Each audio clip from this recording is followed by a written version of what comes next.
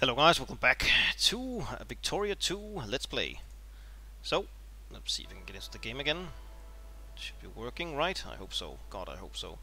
I just actually recorded the first episode, but then I realized at the end of the episode I forgot to actually turn on the recorder. So, I'm just gonna alt-tab to check if it's actually recording. It should record now. Damn, that's annoying. Oh well. Right, so another Victoria 2 Let's Play, and as you probably guessed it from the title, we're going to play as, well, the Confederates. We are going to start at the Grand Campaign Start Mad mode here, and yeah, try and get the Confederates up and running, well, sorta as soon as possible. Right, so I haven't played Victoria 2 since our Russian Let's Play, so I'm very rusty in this game. But we're gonna try what we can here. Now, as I just said, I already did play the first episode, but I'm going to restart, of course, now, so you can get the first episode as well. Well, yeah, let's try and we can maybe colonize and grab this stuff here before anyone else grabs it. Let's see here. Not sure how many you're supposed to have running at the same time, but I guess that's fine. And yeah, technology, we're going to start with medicine because it has a invention that gives us more pop growth here, which is very good. Bonk. And population, we have these focuses. 0 to 2, where we can boost the state with various things, and we're going to try and boost the southern states. First with clergymen, up to, I think it's 2% you want as clergymen, or is it 4? 2 or 4, I can't recall. Anyways, we're going to boost Georgia, we're going to boost Virginia as well. I think they will also join the Confederate States. Clergymen, yeah, do that. Donk. On pause. And we're going to see here what we can do. Some tariffs. Some taxes as well.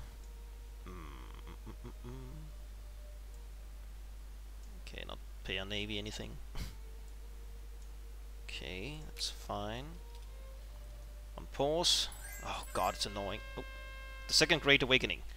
I just read all this stuff here. No, here we go again. By the mid-1830s, a wave of religious zeal was sweeping across the USA, driven by charismatic preachers who called for the faithful to return to the original teachings of the Bible and lead upstanding moral lives.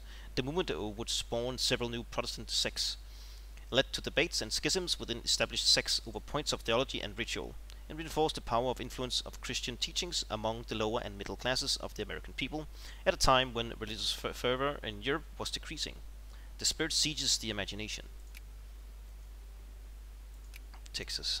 Now, Texas is being attacked by Mexico here, or the other way around. Last I checked, let's see here, we can't join yet. But what I did in the first episode, which I didn't record for some reason, and now we're doing the first episode again, I could intervene and then I helped Texas beat the Mexicans, and then, yeah, to a status quo. And then everything was fine. They joined the US after that. So, we're gonna try that again.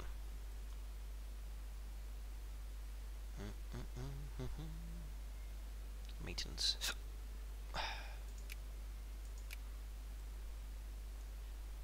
Oh, right. Southern manorialism. Right?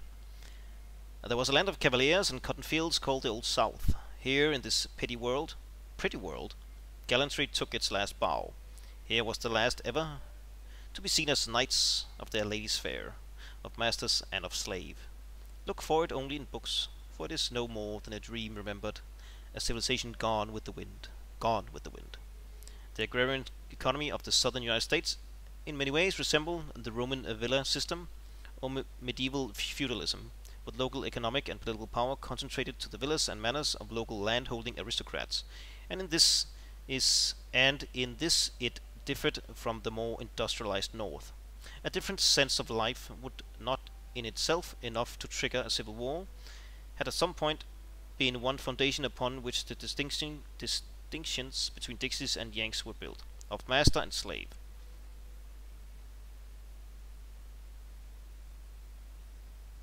I don't know, of master, I guess. We are trying to, well, pop out as the Confederates somehow. down the line. We'll see how fast we can do that. Yeah. But right, combine. Let's see here.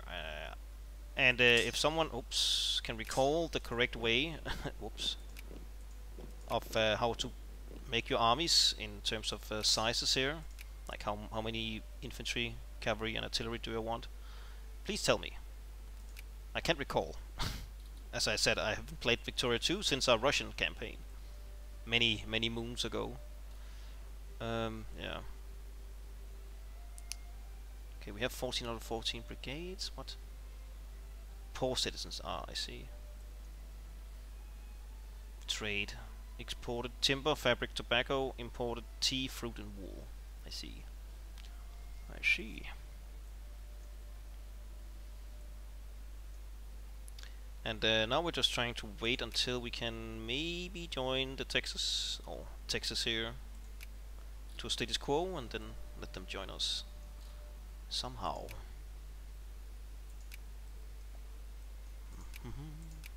I guess we could maybe boost the speed to max a bit.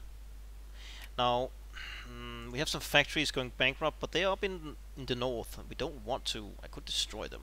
Should I destroy them? I don't want to boost the north. I want to boost the south. But, I don't know. We'll leave it be for now, I guess. Production. Now, we are, right now, the Democratic Party. We have free trade, interventionism, moralism, limited citizenship, and jingoism. Whoops. Holy site disturbed. In Goodland. Colonial policies. Who gives a hoot about their religion? A hoot? War between Chile and Bolivia. Oh, right. We can do something here. Oh, they already took this? What the hell? Bonk.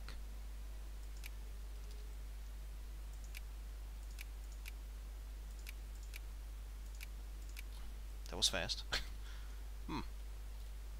Oh well. Unemployment. North Carolina. Wisconsin. Become a state? Yes.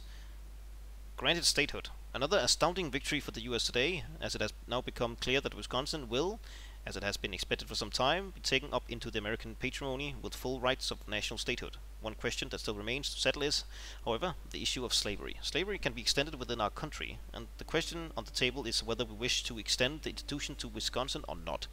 I suppose we want to, since we want to play as the Confederates. Oh, Oregon. Yeah. Okay, can we intervene in this war yet? Yes. Status quo. On Texas, right? Yes. Let's see here. Go. Winfield Scott and Zachary Taylor. Yes. I'm coming, Texas.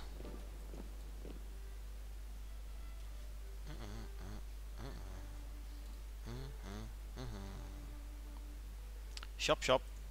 Crush. Upper house rearranged. Splat, splat, splat. What is this? Status quo. Proceed. There we go. Very easy war. Texas should maybe join. Should maybe. Underground Railroad. The Underground Railroad was an informal network run by abolitionists of varying creeds and colors, dedicated to helping slaves escape from the southern slave states to freedom in the north. We have every reason to believe that St. Louis has recently developed into a hotbed of railroad activity. We could put pressure on local politicians to combat their activities, but only at the risk of stirring up abolitionist sentiments in the north. Shut it down. Right, come on, Texas. Join me.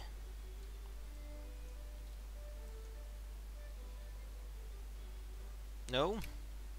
Iowa. Welcome. Extend slavery. What? Last time you asked to join me. That's odd.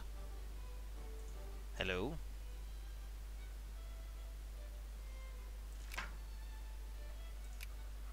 I don't know. What? American Anti-Slavery Society. Founded in 1833, the American Anti-Slavery Society was an organization on the forefront of the American abolitionist movement. with notable members such as Frederick Douglass and Abby Kelly Foster. The society organized meetings, speakings, and even published a weekly newspaper between 1840 and 1870, all with the aim of abolishing slavery in the United States. The society has now opened a charter in Pittsburgh. We could attempt to prevent the charter from forming, but that could be perceived as an assault on our Republican traditions. Leave them be, suppress. I don't know, suppress them. Go away. Prices rise. Ooh, die. Ottoman Empire expands. This is the Second Great Awakening. Texas. I'm very disappointed that you haven't joined me. Restore academia. Traditional academia, where it has nothing. Okay, nah, that's not. I'm confused. Blame the Maine on Spain? Maybe. Just not right now.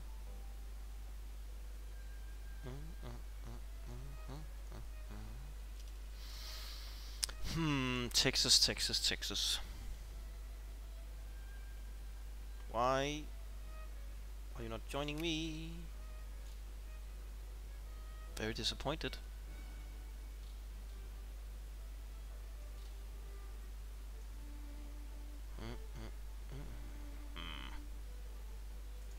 Very disappointed.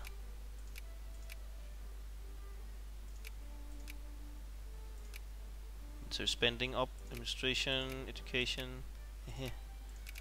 Fine. Washington. Yes. Yoink. Oh. What's this? No. Texas. For Pete's sake. Why won't you do it now? Protected by truce causes belli, blah blah blah. Oh. Wait, what? Texas. I guess. Will that make you join me?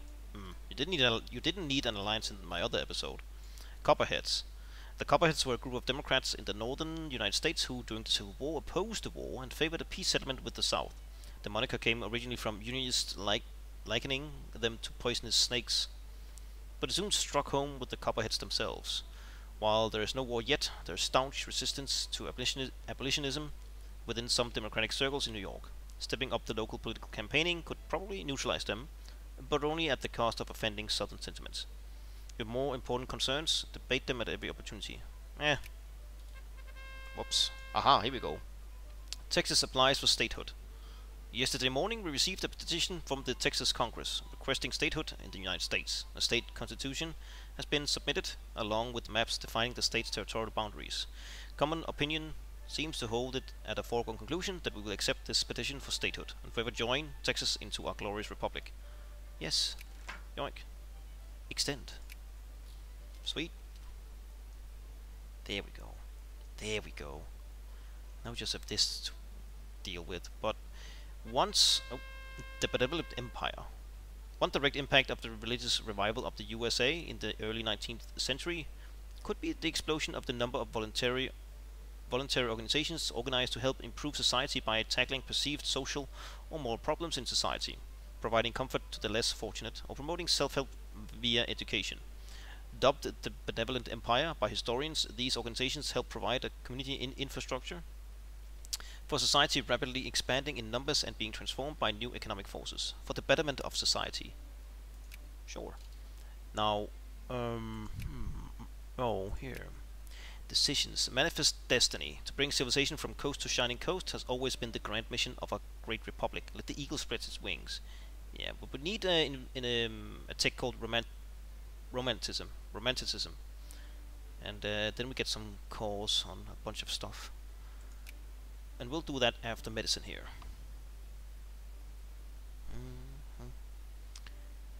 So I think they're all going bankrupt. That's fine, right? I guess it's in the northern states. Whoa. Coronation of Queen Victoria. Okay. Fine. Beep beep beep beep beep beep beep. Okay. Here, romanticism. More prestige, but most of all, manifest destiny. Yoink. The American-Mexican War, was that before or after the Civil War? I can't recall. Oh, I don't know. Recall. Michigan. Extend, I guess. The slavery debate. The one issue that the founding fathers of a great nation were never able to answer conclusively was the question concerning the status of slavery within the Union. This inflamed debate has only gained traction in the years since the Revolution, and it is presently the singular most important issue on our country's political agenda. Some radical Southerners feel that there is no possible compromise to be found on the issue, and that secession is the only alternative to being dominated into emancipation by the central power in Washington. Should our Senate ever be in the position to force political reform in the South, a 40% liberal upper house, we can be certain that it will not happen without opposition. We can expect this issue to linger for some time. Yes? Aha, we have a bunch of things here. The Trail of Tears. The Trail of Tears is the English rendition of the Cherokee name for the forced relocation of the Greater Cherokee Nation from its homelands in the southeastern United States, Georgia, Tennessee, Alabama, etc., to a newly established Indian territory in Oklahoma. By the Indian Removal Act of 1830, enacting this decision lies within our prerogative. All pups, Cherokee, will, blah blah blah, be moved, gain cause. I guess. I don't know. House gag ruled. The seemingly irresolvable debate over slavery threatens to tear our country apart. If we were to introduce a gag rule in the House of Representatives, barring bills on the slavery issue from being presented to the House, we could hope to at least alleviate some of the worst tensions. We will lose one consciousness across the board, but don't we want consciousness to happen? So the Civil War will trigger? I'm not sure. Kansas-Nebraska Act. By enacting the Kansas-Nebraska Act, we will effectively repeal the Missouri Compromise of 1820 and allow popular sovereignty to determine whether slavery should or should not be allowed in the former colony of Louisiana and the territories presently created out of it. Abolitionists will resent us for it, and it might be necessary to prevent the sundering of our union. Maryland, Mississippi lose consciousness. They gain consciousness in other things. I'm not so sure if I want this or not. I want consciousness, don't I? Or what? I'm not sure.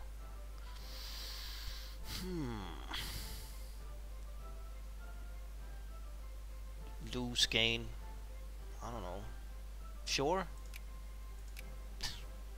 We'll wait with the house gag rule, I guess.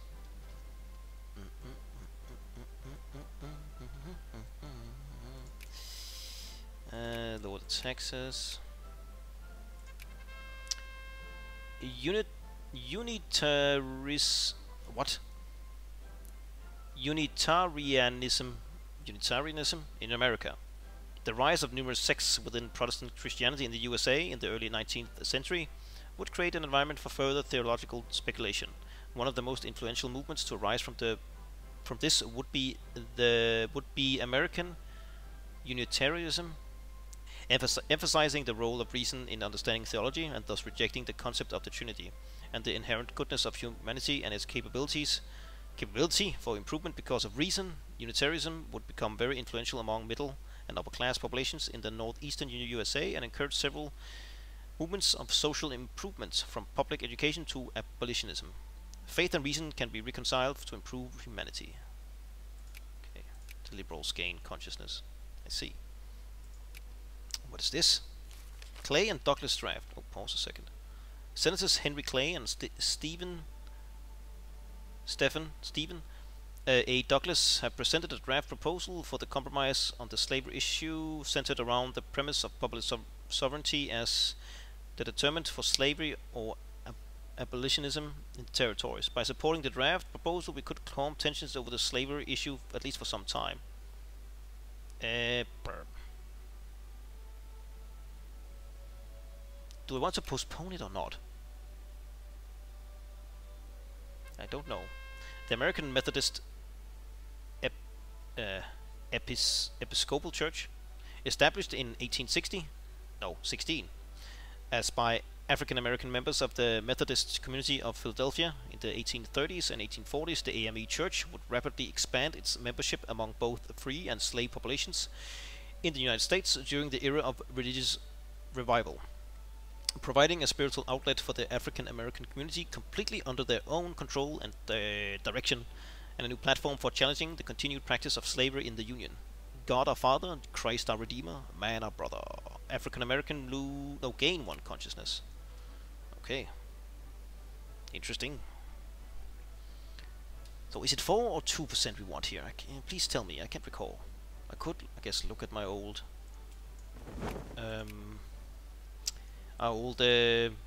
Russia campaign to look. That would be boring. Please tell me.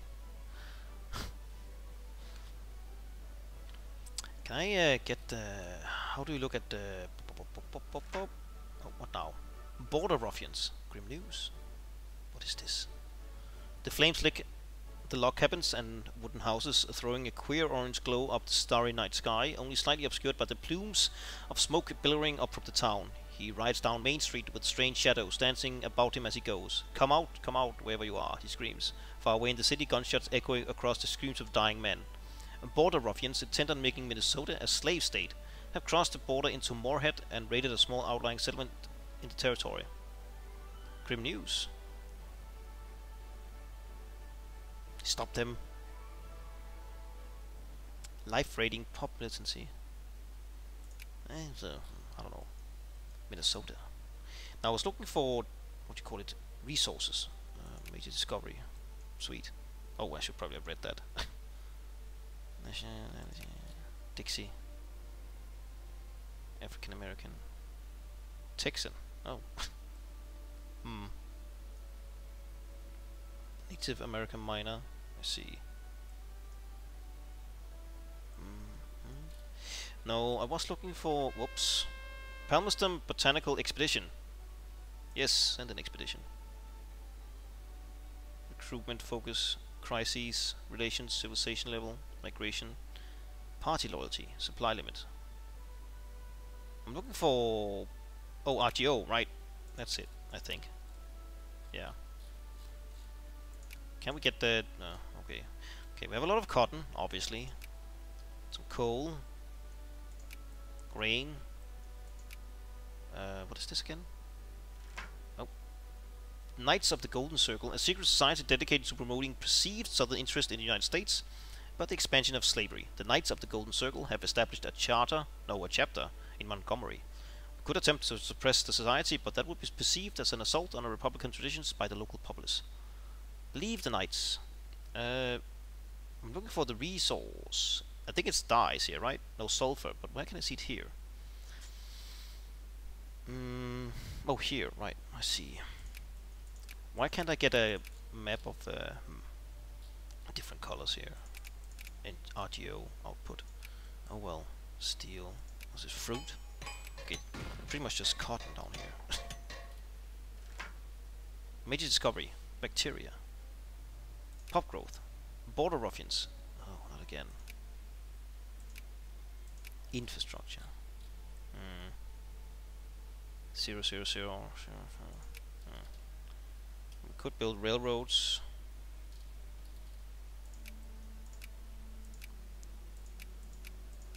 Let's see. We have some railroad here. Charlotte. Can we get up to? Let's see. Expand here. Here. Oh, we can't. Infrastructure's bad. How do we get better infrastructure? I forgot. Oh, Horace Mann. Politician and lawyer Horace Mann began his reforms of the educational system of Massachusetts.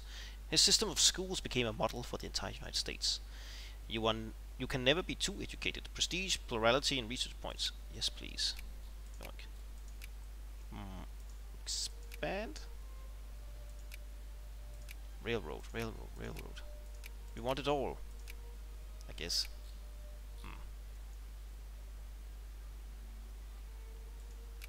I don't think I can force build factories. Nope. Oh, newspapers. Interesting. Oh, Coronation of Queen Victoria. That's old. Old news. Okay, now my phone is beeping again. I hope that my recording hasn't stopped, then I will be really pissed. Anyways, we have to cut. Pause. Right. No, wait. Let's get romanticism first. And maybe get manifest destiny. Unemployment. How can I, if I can't build? I guess I can encourage capitalists in states. I guess they would build factories for me. Maybe. Maybe not. Bankrupt.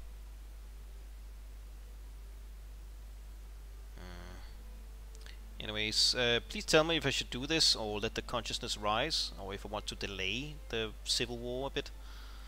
I think the civil war started in 1864, 62, 63, something around there. Yeah. But let's see here. Romanticism, pop, Washington. I don't want to boost the north. Boost the south. Here, some railroads. There we go. And now, aha, manifest destiny. To bring civilization from coast to shining coast has always been the grand mission of our great republic. Let the eagle spread its wings. Influence go down with Mexico a lot. All pops gain 2 consciousness. We gain a bunch of cores. Fuck. Do we still have a truce with you? Declare war.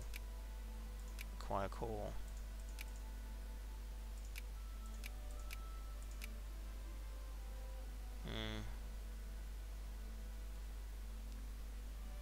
What?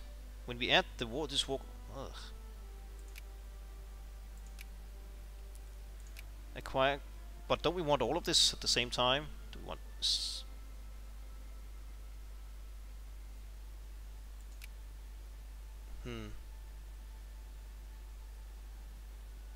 Cheap, we gain 10.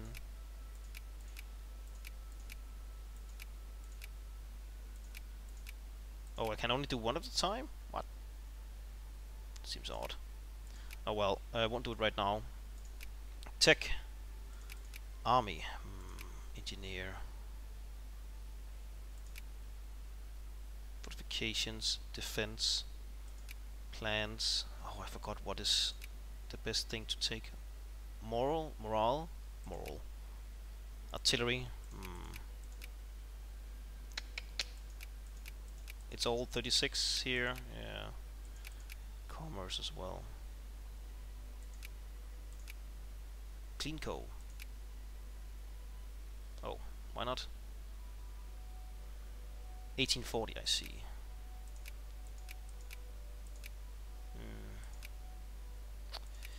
Let's boost our army.